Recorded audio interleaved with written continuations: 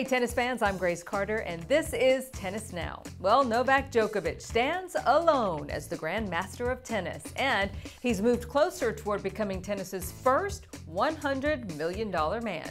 Nole captured his record 28th Masters Championship, sweeping Kei Nishikori in the Miami Open final. In his 40th career Masters final, the Joker tied Andre Agassi's all-time record, collecting his 6th Miami Open. It's very pleasing and flattering to know that I managed to achieve history and to be alongside Andre Agassi and to win the most now Masters event. I mean, I'm very proud of it. I must be on it. The Joker's lockdown defense and ability to strike from any position on the court make him almost impossible to beat. Okay, so here's a look at some staggering stats from Nole's run. He got the Indian Wells Miami Sunshine sweep for a record-extending 4th time.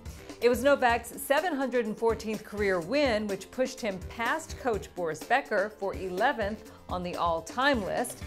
It was his record 11th consecutive Masters final, and he is 56-2 in that span. And now Nole has surpassed Roger Federer as the ATP's all-time prize money leader with $98 million, and he will likely become the sport's first $100 million man very shortly. Coach Becker didn't make the trip to Miami, but he will be back with Nole in Monte Carlo. He tweeted an emoji summary of Novak's spectacular season. Okay, so what makes Nole so tough to beat? Gail Monfils says it's because Novak has all the shots. And the odds makers agree. Just check out the odds for Roland Garros. The bookmakers have Nole as the overwhelming favorite to win his very first French Open and complete the career Grand Slam. 9-time champion Rafael Nadal is listed second, followed by reigning champ Stan Wawrinka, Andy Murray, and then Kei Nishikori. Face-Isner, it is reported, has parted company with coach Justin Gimelstob. The pair announced the split in a joint announcement posted on Justin's website. The Tennis Channel analyst says personal issues and a desire to spend more time with his young son contributed to that decision. Meantime, Face-Isner is the top seed in Houston for this week's U.S. Men's Clay Court Championships. But the talk of the tournament? Well, meet the new Milli Vanilli, Jack Sock and Dustin Brown. Jack took the traditional champion's plunge at River Oaks last year, and he got back into the water this time. The Tennis Now team is going to be on site in Houston, so stay tuned for more from River Oaks later on this week.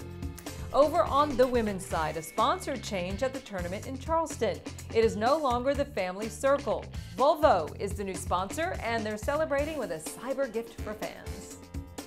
Free streaming of the outer court action from this week's Volvo Car Open. That's pretty cool. And so was the player party. Sabine Lisicki looked very glamorous. Here's Sloane Stephens, Australian Open champion Angelique Kerber, and Venus Williams. They were all smiles walking the red carpet at the event.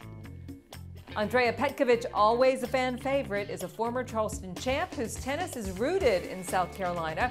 Her dad, Zoran, was a top college player for South Carolina. And reigning champion Angie and 2014 winner Andrea launched the tournament with some tennis on the beach. Charleston is one of the most scenic stops on the WTA Tour, and the draw provides an interesting reunion for us. Genie Bouchard versus Alexandra Dugera. The two generated some controversy and criticism in their Fed Cup encounter last year.